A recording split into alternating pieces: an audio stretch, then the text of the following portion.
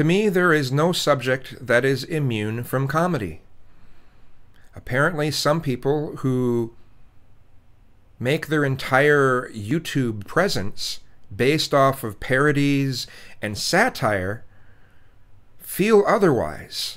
There's someone who got so offended at the image that you're going to see at the end of this video that they're like, I lost all respect I ever had for you, ever, because I made this image. And the caption on my image was, hey, this is offensive, this is unacceptable, this is wrong, but it's funny. And I do think it's funny. It doesn't matter how wrong it is, I think it's funny.